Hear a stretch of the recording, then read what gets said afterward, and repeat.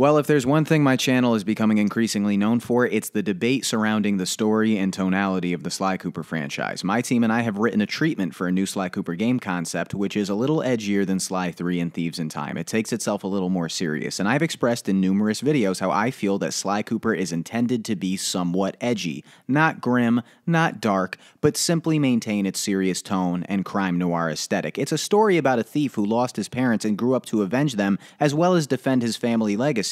And statements like that is usually what starts the debate, where subscribers and viewers start to chime in with a claim that Sly Cooper is intended to be silly, with comments like, "It's a game about a talking raccoon, why does it have to have depth?" And my position on this for the final time is yes, the character is a raccoon, but he has a soul and he has a story. I know that in and of itself sounds corny, but you know what I mean. I can think of many cartoons about talking animals where a character is killed and it really hits home. In certain instances, we're talking about famous scenes that were real tearjerkers. Anthropomorphic animals are not. These characters are portrayed and written with the same thoughts, feelings, and motivations of human characters so the audience can connect with them. So this whole, they're just talking animals is the dumbest fucking argument you could bring to the table. Today we're going to focus on Sly 1's writing and tonality in particular. Personally, off the top of my head, I can't recall one plain silly or goofy bit of dialogue from Sly 1 that's on par with any of the dialogue you would find in maybe Sly 3 or especially Thieves in Time.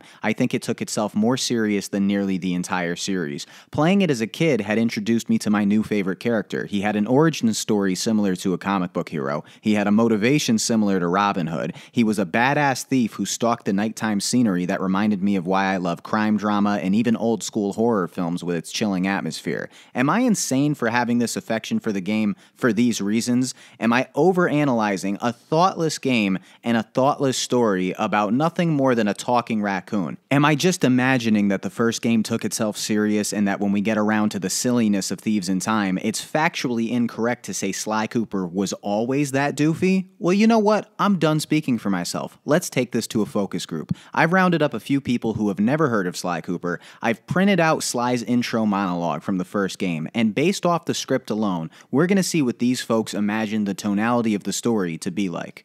Once again, my gang and I had given Inspector Carmelita Fox the slip. I was surprised to see how well she took it. Finally, the secret police file I'd been searching for all these years. With this, I could avenge my family and regain possession of our most valued treasure. Based on that, do you think it would be a drama or a comedy? That's a drama. Definitely a drama. Like a drama, yeah. I would think drama. You think it was kind of sad? Yeah. He said he was broken alone and at an orphanage, you know. drama and comedy because, like, it depends on how the character, like, you know, speaks and how they act it out. Sounds like an action. Sounds like suspense. Like a drama. It comes to me as more serious, more drama-ish as opposed to comedic. Are you going for comedic? It's pretty serious. I don't see anything really lighthearted about it. So do you think it would be like silly and goofy? Nah, it's a drama. He'd be talking about his life and shit. I think he's serious because he's trying to defend his family's honor. I mean, do you think the character seems silly? No. I'd say definitely dramatic. There's no, like, real, I guess, like, comedic language in it. He had something stolen from him, and it seemed like it was very traumatic. So I don't think that'd be very funny. Would you say this character is serious about his business? Like he's a serious? Yeah, I would say that, yeah. Would you think he'd be silly or goofy or corny? No.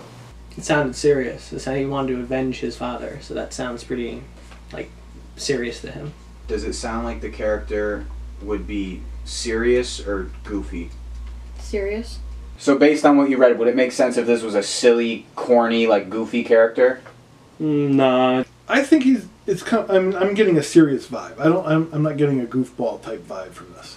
Looks like you're just gonna have to wait to play the game to find out all the amazing twists and turns.